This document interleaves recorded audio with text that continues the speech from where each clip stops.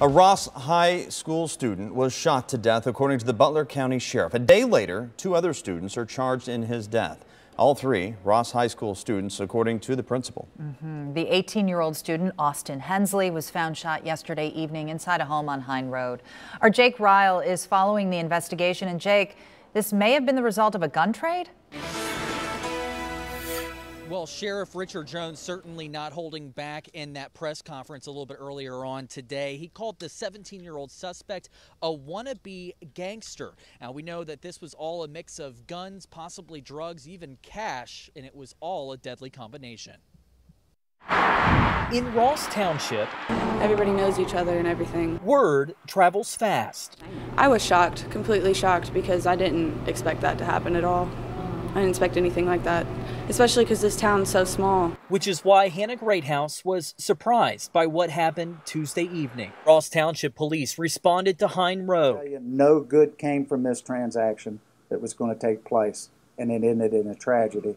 When police got there, they found 18-year-old Austin Hensley, a Ross High School student, dead. Butler County Sheriff Richard Jones says Hensley and a 17-year-old suspect were there to trade guns, and at some point, the two started to fight. People don't accidentally get shot very often, not very often, but when you have people that are inexperienced but they think they're tough, and they have guns, and they bring guns, and they think they're gangsters, usually somebody dies. The 17-year-old charged with murder, aggravated robbery, and tampering with evidence. Sheriff Jones wants the juvenile suspect bound over to be tried as an adult. This isn't his first time involved in the court system, but this will probably be his last time for quite some time. Another 17-year-old charged with theft of a firearm.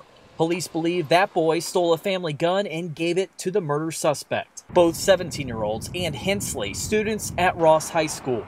The school releasing a statement in part saying, quote, "Our hearts are broken over the events that have transpired."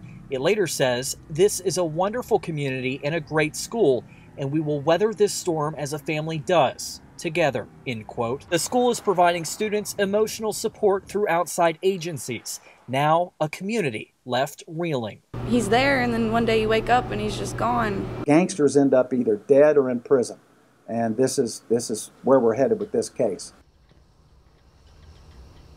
And we do know that that suspect is due in court on February 12th. And at this point in time, no word on whether or not he will be bound over. But if he is, we'll be sure to keep you updated on WCPO.com. For now, reporting live in Hamilton, Jake Ryle, 9 on your side.